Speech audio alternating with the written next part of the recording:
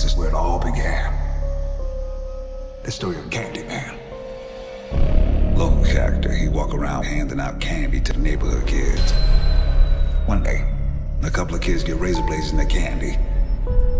Police come around. That's when I saw the true face of fear. Get on your knees. Hands, hands, hands. They beat him, tortured him, killed him right there on the spot.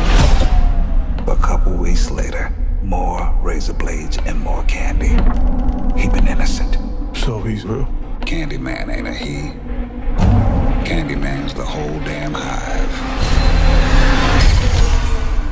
If you're out here looking for Candyman, you ask me, stay away.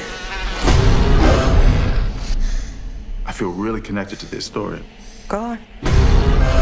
Right here, in this neighborhood, the legend started.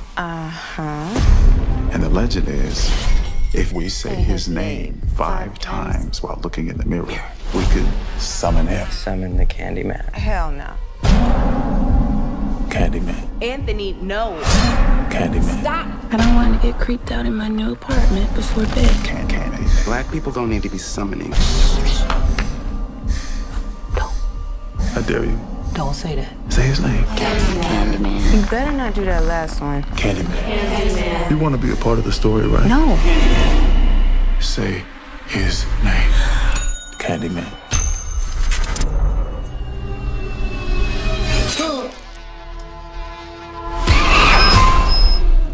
Anthony?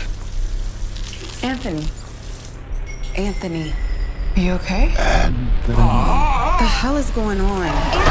This neighborhood is haunted.